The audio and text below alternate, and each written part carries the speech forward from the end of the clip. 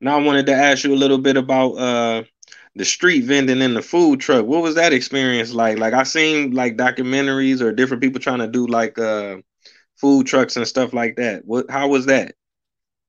Well, it's a lot different than how it is now. I can tell you that post COVID, I obviously was doing it pre COVID. So, you ain't have all these restrictions. You can pretty much, pull up to your spot, set up and do your thing. And just sold everything right from the food truck. But now, now post COVID, I'm not sure exactly how the business is. I know it's not as big as how it was pre COVID, just because that the economy's not back how it was, pre-COVID. It's still some things that I'm dealing with here at the restaurant with people with remote work and stuff like that, and some people out, some people not. So, but the overhead off the food truck, the overhead is definitely a lot less compared to the brick and mortar. um, just pulling up, for like lunch. The disadvantage is, you miss a lot of opportunity just being on the food truck because the food truck isn't out all the time. That's if you're just solely on the truck, which is how I was at the time. So, you go out there for a few hours, then you break down and leave, and then you go get ready for the next day. But you know, if a customer come looking for you, then you ain't out there, then it's like a missed opportunity, for a customer. But the brick and mortar is cool because it's like you have a stationary location. People know where you at. You open these days out the week from this time to that time. So in our case, we're open 11 to 8 Monday through Saturday, closed on Sunday. So so yeah, so I mean that's just a little bit about the comparison between the food truck business and the storefront. Oh, okay, man. I appreciate you breaking it down. Now it come to me. I was thinking about I don't know if you've seen it. It was a TV show called The Shy. My man, he had a food truck, and they was getting it. You know what I'm saying? They made it so interesting from the owner perspective because you always on the outside, like let me get this, let me get that, but it showed the other Right. side of it. So, Yeah, like the food truck festivals was cool, man, because you can pull up to the food truck festival. There'll be thousands of people out there, hundreds of other food trucks, and everybody got lines. But it also depends on the weather. It depends on how long the event been going on and the type of following they have. If they gonna bring out a lot of traffic, so some events you go to, it might not have a lot of people, but have a whole lot of vendors. So, the competition is crazy. But but um, but yeah, it's cool though. It's definitely cool. In addition to the food truck, we also got a smoker on a trailer that we pull behind the pickup truck. We set up on site at people's houses, businesses, and we provide on site catering services. So you know, so the food truck is good when you're setting up and you're going out there to sell, but the catering point is almost better because you know how many people you cooking for. You get a deposit up front.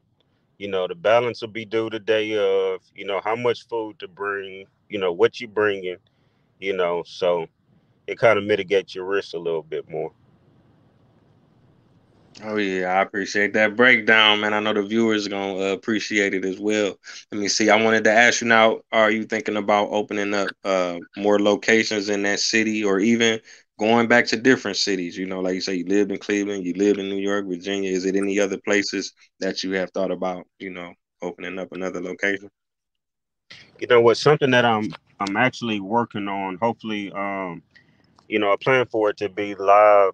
Hopefully, probably within the next couple of weeks or so. But I was working on. I'm about to launch my own Rib Shack game that you can go right to your phone and download right from the App Store on a iPhone or an Android, and it's basically like a replica of the Rib Shack. Here to where you got your employee. The customers are coming up. You directing your finger. To make the orders, and I guess it's essentially in a way of digitizing my restaurant. And then within the app, within the game, it'll be in-app purchases to expand your menu, And then as you continue to build on the game, it'll be other in-app purchase opportunities, customizing your restaurant. So I guess to answer your question, the physical location requires probably a little bit more or a lot more management, and now we're dealing with a lot of the inflation and everything, and the cost of everything just going up. So you really kind of got to outweigh, and then still you open up a physical location, you only got you got one physical location. Now you got two physical locations, but then you got a whole lot more management. But with the game and digitizing my restaurant, I'd be able to, anywhere from anybody from around the country, around the world can just go right to the app store, download the game, play the game. If you got kids, if you like to play restaurant games, I mean, the gaming industry is crazy right now. So, so Okay, maybe this okay. is like a little way that I can kind of digitize my physical restaurant. You know, Yeah, as we yeah, move in. definitely. Yeah, yeah, that's dope, King, man. I look forward to that game for sure. And like you say, people can become involved worldwide, globally. I just got back from Africa, man. You could put some of our brothers and sisters over there on to some ribs, you know what I'm saying? And then they could show support and learn more about our culture and how we eat, because they definitely are intrigued by a lot of the stuff that we do. So, Right, absolutely. yeah. Okay, I wanted to ask you, one of the articles I read, it had mentioned that you was serving the homeless, you was help feeding people in the community.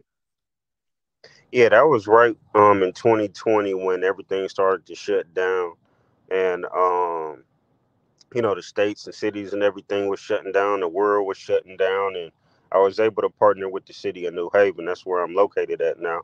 And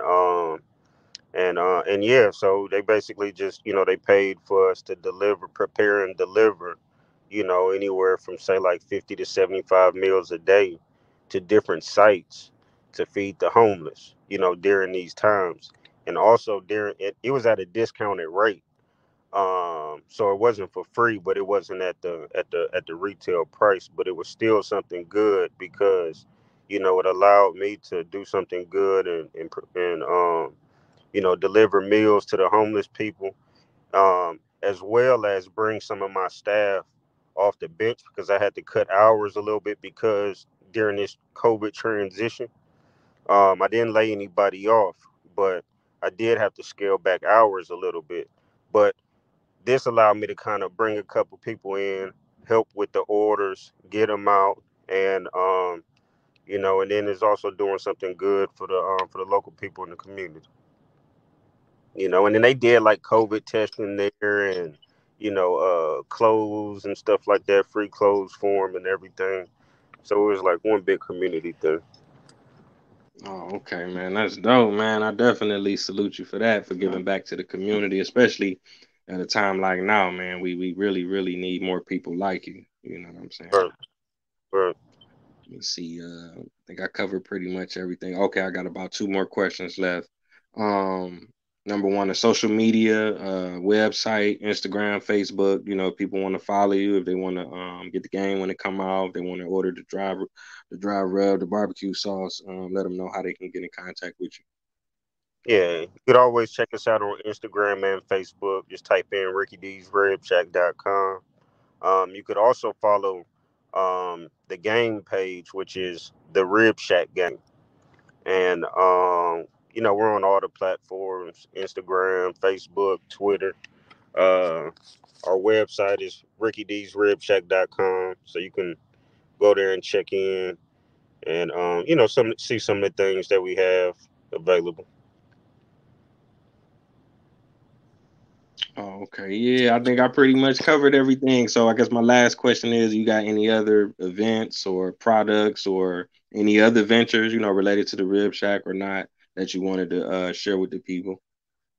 I mean, the Rib Shack, building on the physical location, building out the digital infrastructure for the game. Um, right now, our phone and emails is blowing up for catering events and stuff as we move into like the spring and the summer times. So, we're gonna be out. We're gonna have the restaurant going, the catering going, and and everything going. So Yeah, oh yeah, no doubt, man. So I want to thank you again. It's definitely been an honor. Good to see you again, and you doing something positive and something major, man. You know what I'm saying? Hopefully, you will continue to inspire people and do great things. I want to thank everybody for tuning in. It's been another episode of Taye Speaks. So until next time, family, peace. peace. Appreciate you.